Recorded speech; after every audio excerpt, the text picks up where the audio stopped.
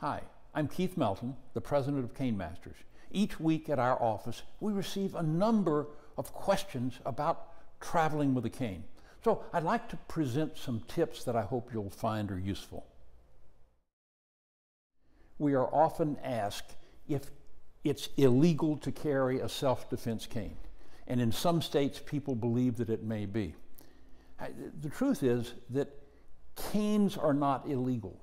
It's bad acts that individuals do that are illegal. The classic case from the law books is, a hot dog can be used as a vicious weapon if you throw it at somebody. Canes don't cause problems. Use it responsibly and simply carry it like it's intended to be used. When you're traveling on the airlines, you can, of course, carry your cane with you inside the aircraft, or you can check it with your luggage. Now, this covers all of the standard personal protection and mobility canes that we sell. However, if you buy some of these crazy canes that you see on Amazon or eBay that have carved dragons and all kind of sharp points and metal tips, I don't think you can legally carry that. But a simple, functional personal protection cane will be not only your friend because it makes your walk easier, but it's something you can legally carry and keep with you all the time. Whenever I travel, I always carry a mobility card. And this is something that we produced. It's rigid plastic, will last you a lifetime. And it's designed to give you the highlights of the two laws that establish your federal rights to carry and use a cane. The first is the HIPAA law of 2003, which says that your medical privacy includes that no one can legally ask you why you carry a cane, or they can't probe into your medical history. That's private information for you.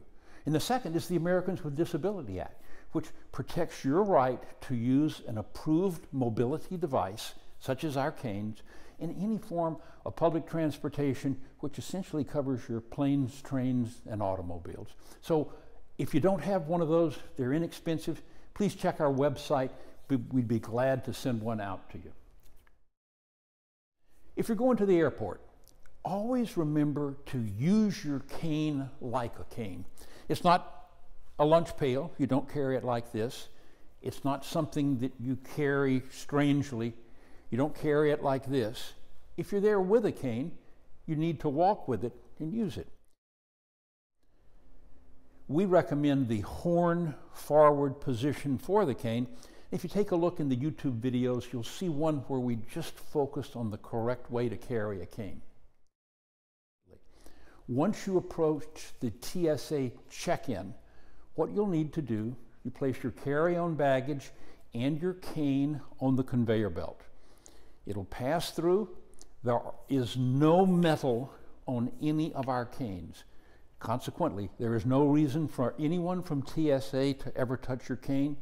You pass through the magnetometer, you go to the other side and pick it up. That's all there is to it.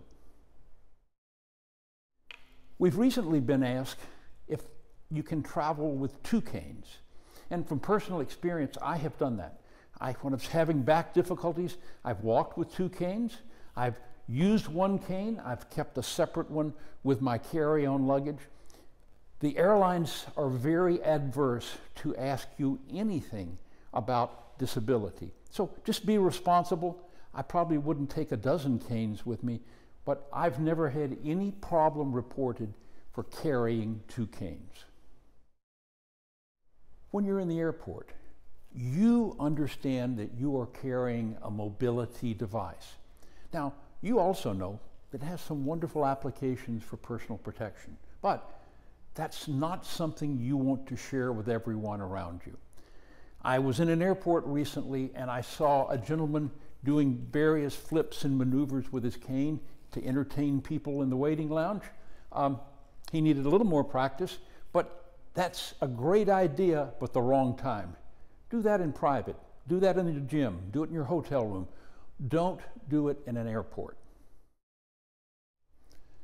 When you're ready to board a flight, it may take you a little longer to get down the jetway. And as such, you may want to alert the front counter and ask to board early.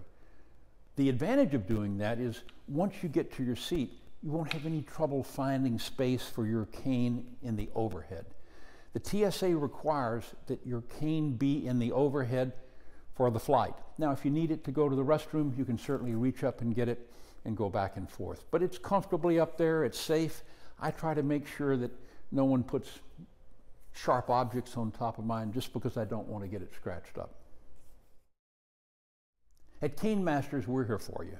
If you have any questions, we'd love to hear from you. But first, make sure you hit the subscribe button. We'd love to notify you regularly when we put out new videos. Give us a call if you have any questions, and please visit our website,